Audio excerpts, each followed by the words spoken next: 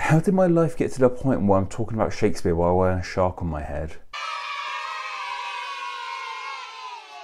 Hello all, my name is Patrick and welcome to Fun with First Names, where each week we look into the meaning, origin and some extra fun facts behind one specific first name. And this week we're looking into the first name of Jessica. And yes, because we hit that goal of $600 a month before the end of August on Patreon, you guys get your reward. I am wearing a silly hat. The joke's on you. I love sharks. And yes, I know I probably have it on the wrong way around. I just wanted it this way around to show you all its magnificence. Anyway, let's go on with today's name of Jessica. Now, this is obviously a girl's name, and it's popularly shortened to just Jessie or even just Jess. There's also the name of Jessie, which is spelled J-E-S-S-E, which is actually more traditionally seen as a boy's name, like we see with Jesse Pinkman on Breaking Bad. There's tons of spelling variations of Jessica, but just to name a few examples, there's Jessica with a K instead of a C, and Jessica with a K instead of a C and an H on the end. Most famously about this name, of course, is that it was created by none other than William Shakespeare. This is a name completely of Shakespeare's concoction. How incredible is that? Unsurprisingly, Shakespeare was a master of language, and so many words we still use to this day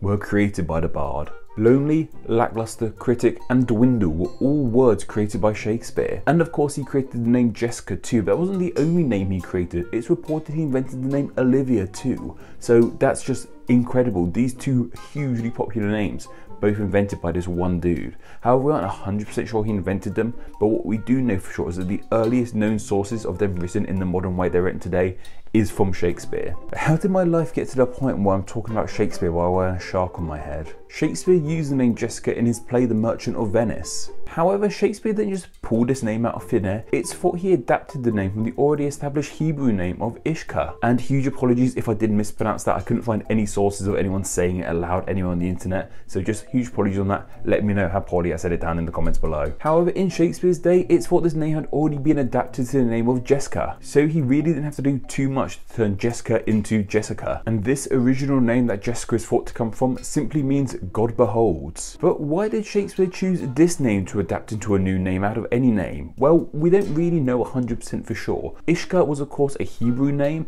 and Jessica, the character in the play, was Jewish, so it kind of makes sense to use a Hebrew name. However, if there's any deeper meaning as to why this character should have this name, if there's something to do with her God beholding or anything like that, I don't know. I didn't study The Merchant of Venice when I was in school studying Shakespeare, and I'm not really prepared to go deep into it now for this little video on YouTube. However, if you do know more about this play, let us know down below. Though nevertheless, through Shakespeare's invention, it's been a hugely popular name, one of the most popular names in the English-speaking world. Currently in the US, it's the 312th most popular name, but in the past, for about the 70s and 90s, it was in its absolute peak. Like, this name was always in the top 10 or so. And in fact, in the USA between 1981 and 1997, it was either the first or second most popular girl's name. And here in the UK, it was the 25th most popular name in 2018, so still pretty darn popular over here as well. And famous Jessicas, of course, include the likes of Jessica Simpson, Jessica Alba, and Jessica Ennis-Hill, the former Olympian. Or is she still an Olympian?